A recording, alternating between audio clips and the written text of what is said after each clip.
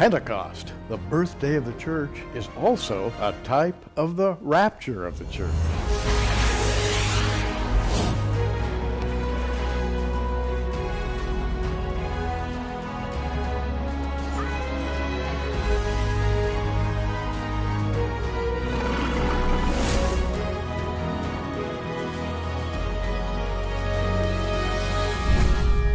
Here to talk with me about one of my favorite topics, that is the Jewish Festival of Pentecost, is Bob Ulrich. Hi, Bob. Gary, good to be with you. You have written an exciting article in the June issue of the Prophecy Watcher magazine.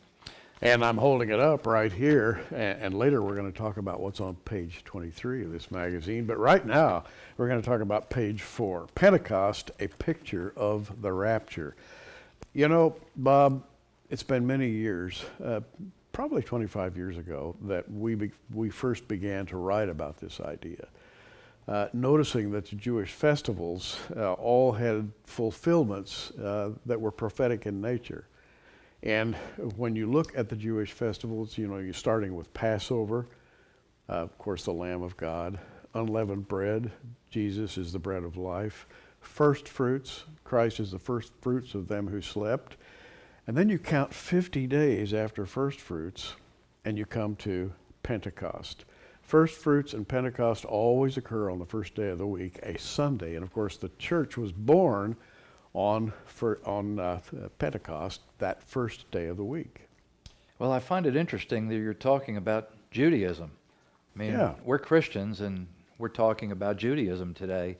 You know, there's something called the Feast Days of Israel. Right. That we really follow very, very closely and have over the years.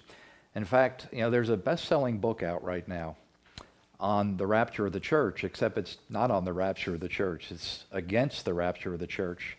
And what's really ironic about the book, I think it's the #1 best-selling book on Amazon right now, is it never mentions the nation of Israel. That's never right. talks about Israel and the plan of God. And of course, we are both fierce defenders of the rapture of the church and the nation of Israel, and God's plans for them into the future. And some of these plans revolve around the Jewish feast days. They do, and I have my Bible open to Colossians that clearly points out an idea that's basic to what we're talking about. Colossians chapter 2, when Christ died on the cross, the following was commented, the following verses commented upon Christ's death, burial, and resurrection in this way. Blotting out the handwriting of ordinances that was against us, which was contrary to us, he took it out of the way, nailing it to his cross. And then here Paul's speaking about the law.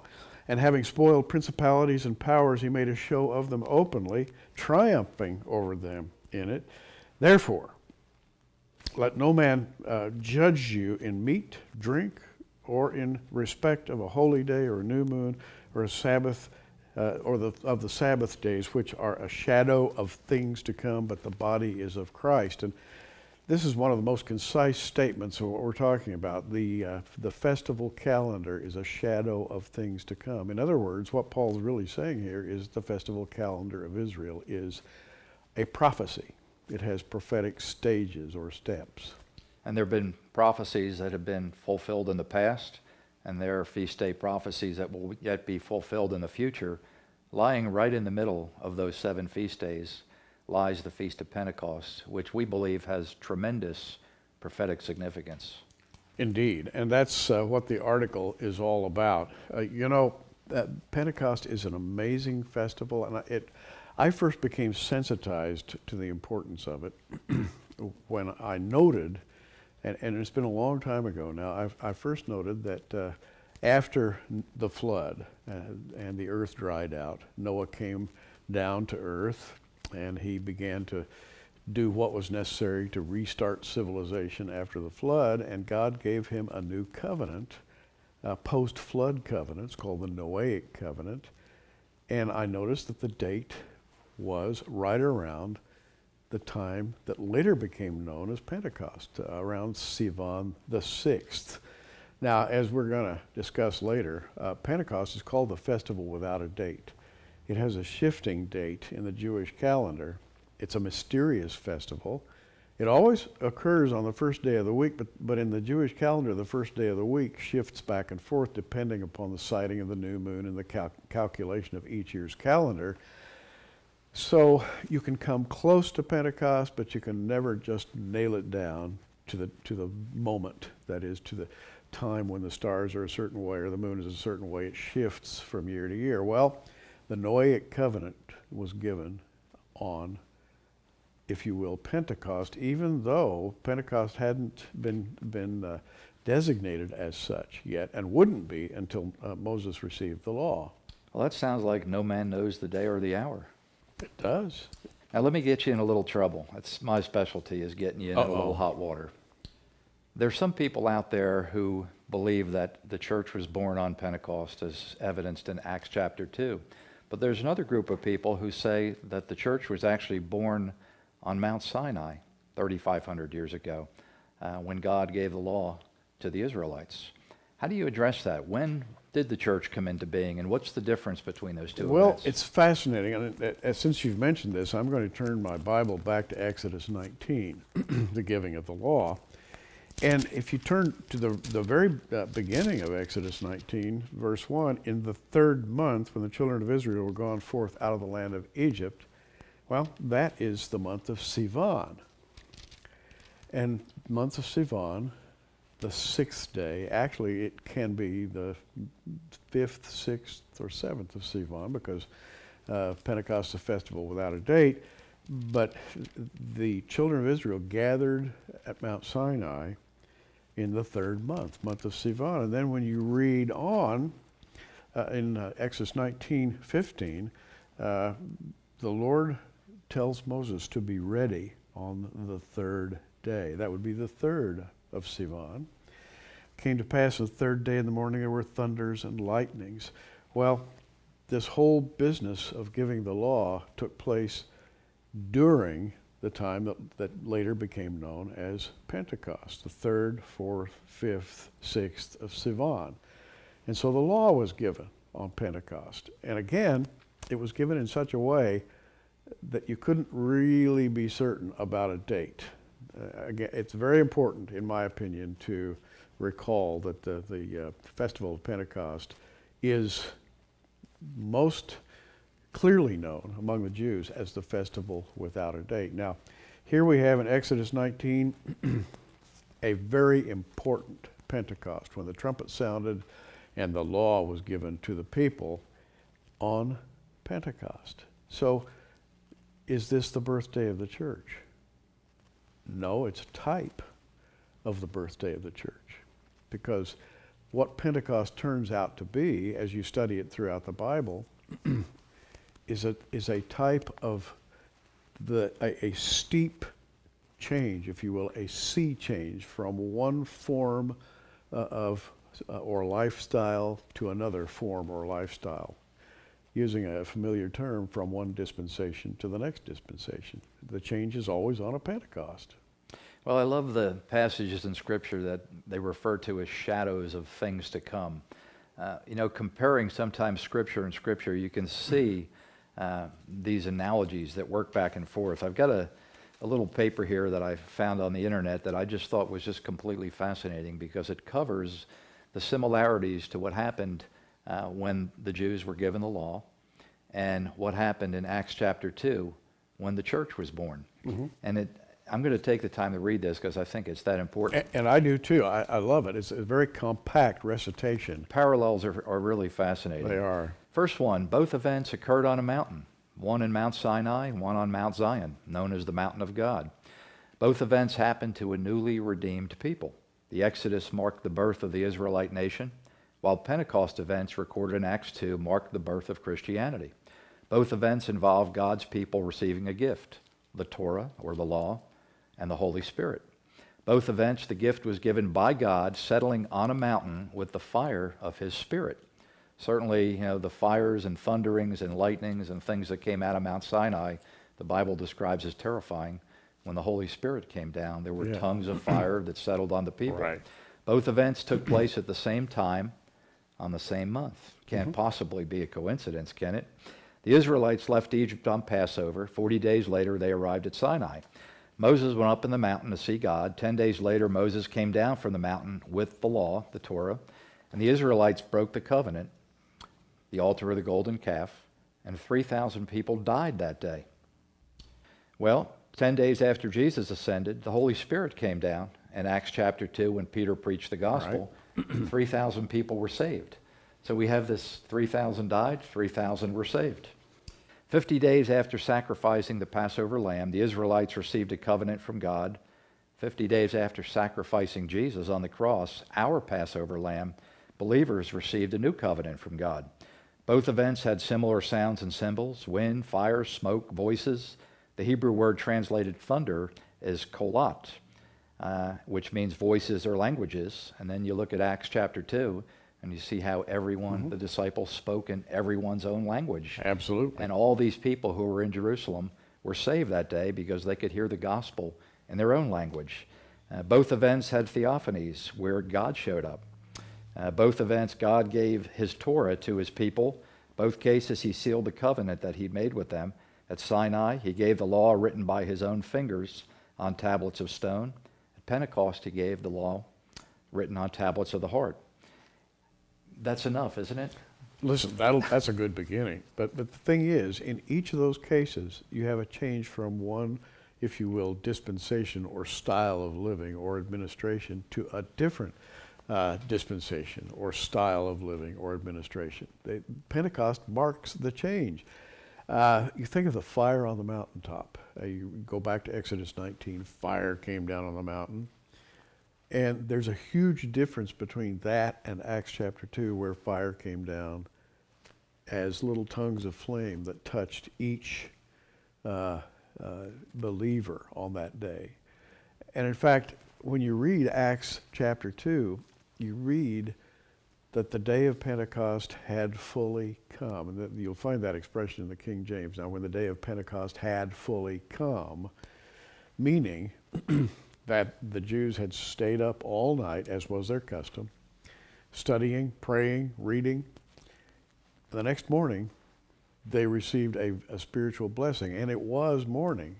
In fact, in Acts, it says it was about 9 o'clock in the morning when they left their room and went out in the street and started amazing people who heard them speaking in their own languages.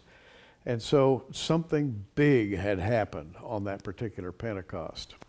You just used an important word that not everyone may understand, the word dispensation. To some people, that's a 4-letter word. Yeah, and really it's a word that means administration. God works at various times in various places down through history in different administrations. The administration of the calling, for example, of Abraham. The call of Abraham was the administration of promise, in which Abraham received a series of promises. Now, the law hadn't been given yet, but the promises given to Abraham were promises in which God covenanted with Abraham, saying, I'm going to give you this, this, this, and this.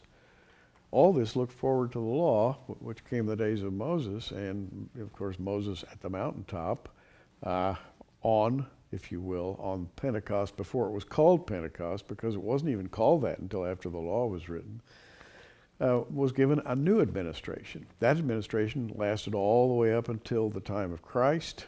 Christ came and offered himself and was rejected, and the next administration occurred on a Pentecost.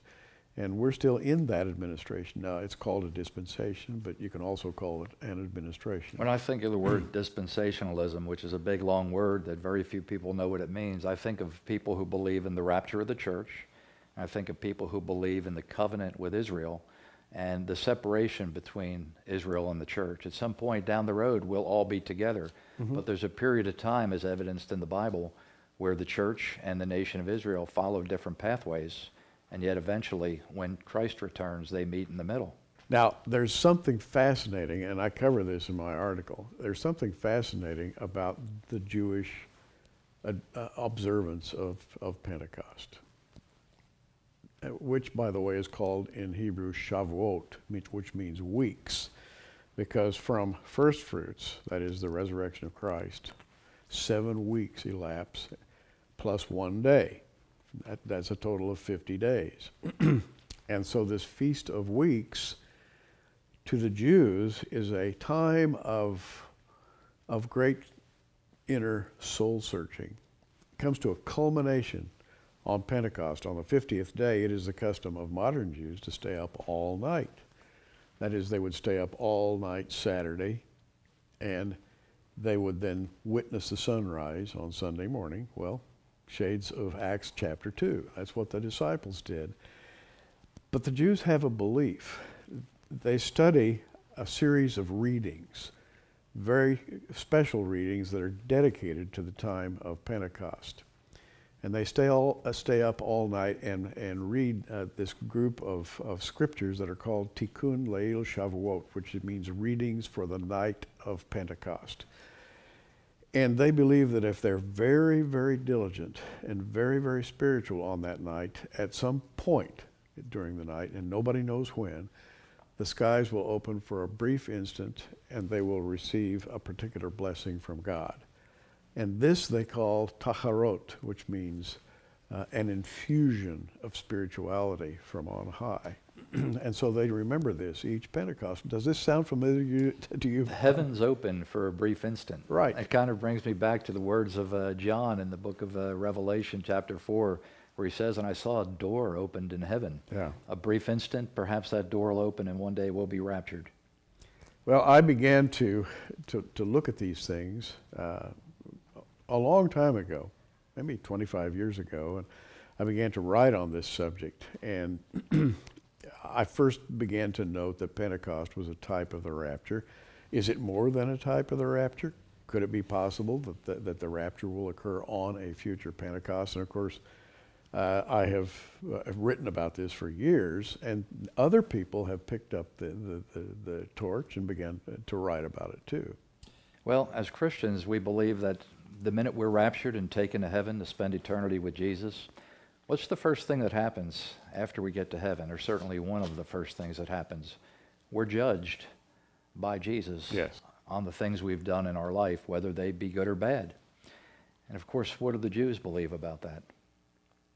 They believe Pentecost is the day the fruit of the trees is judged. That's right. And we're not judged on our sins when we get to heaven. Okay, our sins are banished by the cross of Christ. We're judged on our works and the things we've done in our body. By their fruit you shall know them. By their fruit you shall know them. And this is what the Jews believe about Pentecost, the judgment of the fruit of the trees. So in every way, Pentecost is a display of God's grace. The gifts that he gives to men are especially magnified at that time of year. I've got my Bible open to the book of Ruth here. And Ruth, of course, was a woman of Moab, not a Jew, who ended up being married, and not only married into the tribes of Israel, but in a very special way she was married. And when you read Ruth chapter 3, verse 6, Ruth goes to the threshing floor on the day of threshing. By the way, the harvest of the grain. That's another theme of Pentecost. Ruth happens at the time of the final harvest, and so does Pentecost. It's a harvest festival. And so she goes to the threshing floor, and following the instructions of Naomi, she laid down near Boaz. And when Boaz had eaten and drunk and his heart was merry, he went to lie down at the end of the heap of corn, that is of grain. And she came softly, uncovered his feet, laid her head down. It came to pass at midnight. There it is. This happens, by the way, on Shavuot. That the man was afraid, turned himself, and behold, a woman lay at his feet. And he said, Who art thou? And she answered, I am Ruth, thine handmaid. Wow. Spread therefore thy skirt over thine handmaid, for thou art a near kinsman. And so the rest of the story is that Ruth and Boaz were married. And of course, here's the ending of the story. These are the generations of Phares. Pharez begot Hezron, Hezron begot Ram, Ram begot Aminadab, Aminadab begot Nahshon, Nahshon begot Salmon, Salmon begot Boaz, Boaz begot Obed, and Obed begot Jesse, and Jesse begot David. By grace, on the night of Pentecost, she became the great-grandmother of King David. And she wasn't even in the line of Israel. So what you have here is a harvest festival. Boaz, the strong man, who is, by the way, a type of Christ. Ruth, an outsider who is taken into the lineage of Israel. She is the very symbol of grace in the Bible. The Gentile bride. Gentile bride. Absolutely. And Naomi is a type of Israel. Sure. And so everywhere you look at Pentecost, it just absolutely shouts the idea of God's grace, the fulfillment of his promises, the gifts, everything. I mean, it's just amazing. Okay, now you just said the word shouts, and I've got to go back to something in your article which the average Christian, believe me, has never heard. You know, there are a lot of people who believe that Rosh Hashanah is a type of the rapture. Right. That's the feast day when the Lord may return because of the blowing of the shofar, which they equate to the trumpet sound. But take us back to Sinai, back in the Exodus, and the actual voice of God that came down from the mountain. Then take us into 1 Thessalonians and compare the trumpet of God. Well, it's fascinating, and I'm going to go back there right now. Exodus 19:19, and when the voice of the trumpet sounded long and waxed louder and louder, Moses spoke, and God answered him by a voice. Now, if you read this very carefully, verse 19 says that this trumpet that Moses heard was not a trumpet blown by an angel. It was not a musical instrument. It was not, and we think of a trumpet as a brass instrument. It was not that at all. It was the voice of God that sounded like a trumpet. And when you go to 1 Thessalonians 4:16, 17, you read exactly the same thing. The Lord will descend from heaven with a shout and voice of the archangel, the trumpet shall sound. To me, it's the same identical event. The trumpet shall sound. And I know what you're aiming for here, Bob. I'm going back to Revelation 4 again, and the voice says, come up hither. Yeah. A door opened in heaven, and a voice Right. said, come up hither. That is our call home. That voice heard by John in Revelation chapter 4 is the voice of a trumpet. And you want to say, wow, the Lord's voice calling his people home. Pentecost. It's all the same thing. Now, I want you to summarize again what you shared with me before we shot the program together. As we were preparing for the program, were all the different events that have happened on Pentecost and all the different calendar dates and births and deaths. And there's so many things that make us think that this is a type of the rapture. Well, you read them in this list, a great number of them. But as you go through the festival calendar, and let me start again with just going back to Passover. We noted in Colossians that the festivals are prophetic in nature. They are types. Passover is freedom, the freedom we have in Christ. He gave his life so that we might be free. Unleavened bread. His body was broken for us so we might have communion with him. First fruits. He was resurrected so that we might be resurrected. And then you count 50 days and you come to Pentecost. And Pentecost, by the way, is a very, very special time because it speaks of harvest and maturing. Well, the harvest was spoken of as the end of the age by Jesus. Now, Bob, as you go on, here's a fascinating thing about the calendar, the festival calendar. From Pentecost until Rosh Hashanah, you enter into a kind of a low season. You enter into a period of fasting called the 3 weeks. And then you enter into the month before Tishri the 1st and the sounding of the trumpet with a time of doing penance, of inwardly examining yourself in the light of perhaps a coming judgment. And what happens next? Tishri 1, Rosh Hashanah. And Rosh Hashanah is called by the Jews the birthday of the world. 10 days later, Yom Kippur, in which one prostrates oneself before God and confesses one's sin. And so you move into that, and then you come to the end. You come up to the 24th of Kislev. And that is an amazing festival. The 24th of Kislev commemorates the building of the temple. And so that's the last in the line of feasts, the feasts of Israel. They lay out a pattern of prophecy. How do you remember all these things?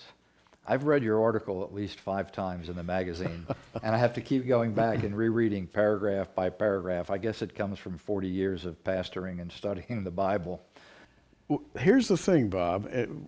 The article that we have here in our June 2016 magazine says a whole lot more than I've had time to say in detail.